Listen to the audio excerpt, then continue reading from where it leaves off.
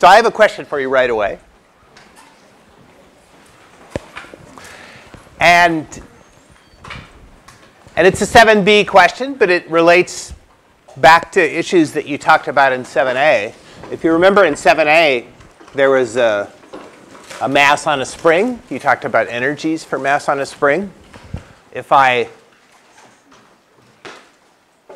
hold the ball in just the mass in just the right spot, and I let go, then it just stays there.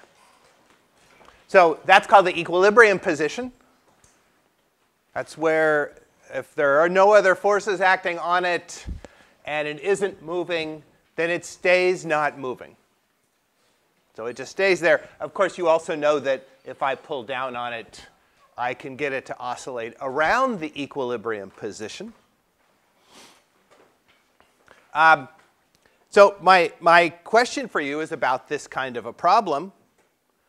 And the first question is, what does the force diagram look like when the mass is at the equilibrium position? And so there's a few forces on there, but if you don't like them, you can pick the other one.